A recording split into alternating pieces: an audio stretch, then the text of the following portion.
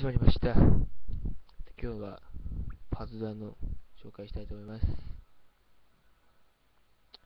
最近ものすごいパズドラやってる人多いんで、ちょっと紹介したいと思います。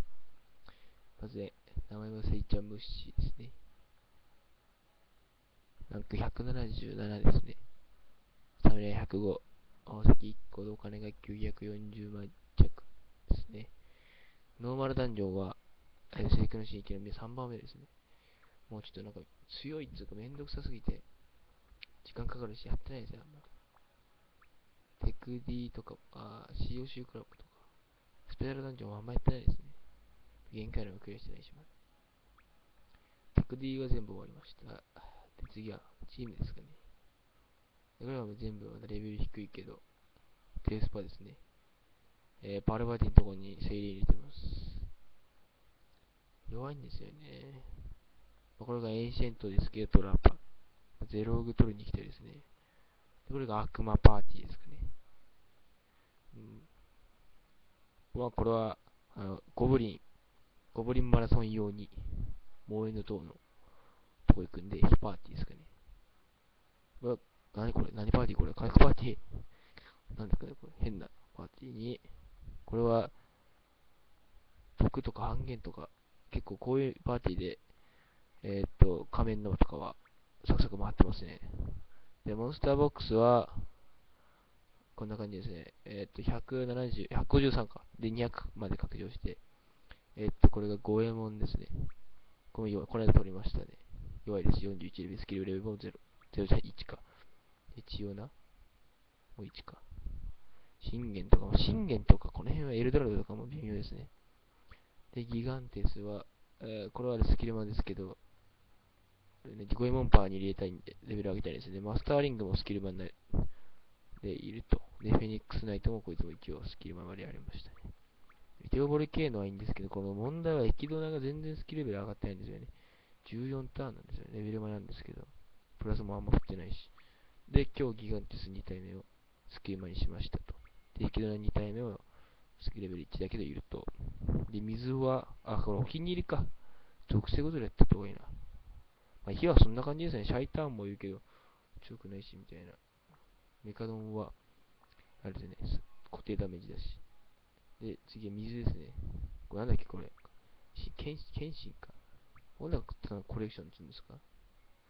アルデバランもあんま使ってないし、地味にスキルレベル2になってる。でもね、ラクシミーが水パーで使うときはリーダーですかね。クラーケンはなんだっけ、こうアルデバランに行った時落ちたのかな、なんか出てきて。で、ホムラもスキルレベル1ですね。クリスタルオーラノイル食わせちゃったんで、76になってるんで、あんま使わないんだよね、これ。こっちのセイレンはスキルまでプラス20、いくつだっけ、プラス23も振ってますね。回復に振ろうと思ったんだけど。今だってセイレンはちょっと弱いなってことで。こっちはスキルマンですけど、こっちのこの間レアガチャで当たった方は1ですね。こんなん使う予定はないですね。で、アイスオーガは、なんだこれは、ランクがしょぼい時に作ったのかな。で、これはガイアプラキオスですね。これなんだろう。リーダーがいなかったからそうだったのかな。スキルレベルも9までは上がりましたけど。もうラガウーリンだっけとか、このカノープスとかもコレクションですね、ほとんど。で、スサノーなんですけど、この間やっとネギで、この間っていうか、進化でずっとできてなかったんで、この間の、昨日の木曜日に、ドラゴンパッド回収してネギ進化させて、7体でスキルマンになったかな。うん。ラッキーですね。レベルが低いんで、開けます。モルボルも頑張って20くらい集めていきましたね。一応スキルマンですけど。アルテミスに関しては全く育ててませんね。余裕がないっていうか。こっちのエンシェントはレベル1ですけど、スキルは全く上げてないですね。プラスも17だっけな。で、2体目のエンシェントも同じで全く上げてないですね。で、これはグラビトンとかは最初の方に作ったのかな。で、これがバリキリですね。この間のガンホーコラボで光頑張ってましたよ。もうあれ、ポリノと終わっちゃってたから、やっとスキルマンになりましたね。ヴィーナスは、いいかな、こいつは。別に。で、ゼウスが問題ですね。やっと取りました、この間。レベル62のプラス39かな。38か。今は主にゼウスですね。ラファエルも当たったんですけど、これも育てる余裕がなくて全然上げてないですね。で、この間、アレクサンターか。エココラボじゃなくて、CD コラボめっちゃ落ちたんで、1体だけ取ってきました。で、バーチャもこいつが一番めんどくさかったかな、光の魔剣士。もう20体ぐらいなんか壊しても上がんなかったから、アンケートダンジョンガチガチ回りましたね。来訪もあんまり育ちないし。で、ヴィーナス2体目ですね。こいつはもう育てる気ないですね。まあでも。で、リーダー6期ですね。闇パのリーダー6期。でも闇ですか、次は。そうか。リーダーにするのはこいつぐらいしかいないんですよね、闇パで。であと、ハデスもレベル85ですね。早くマックスにするんですね。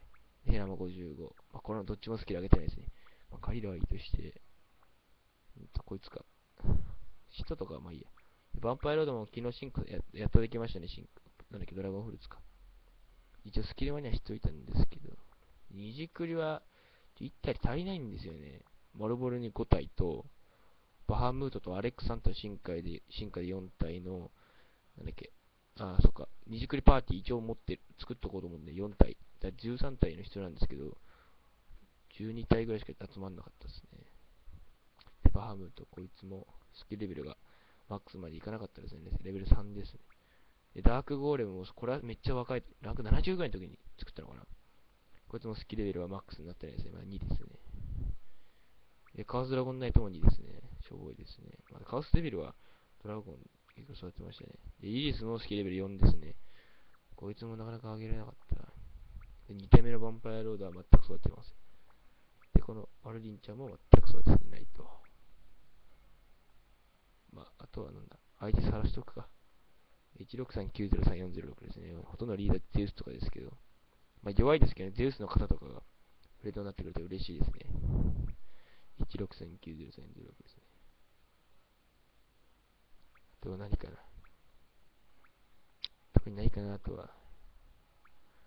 ないですね。じゃあ以上です。ファズルやってる人は、よろしくお願いします。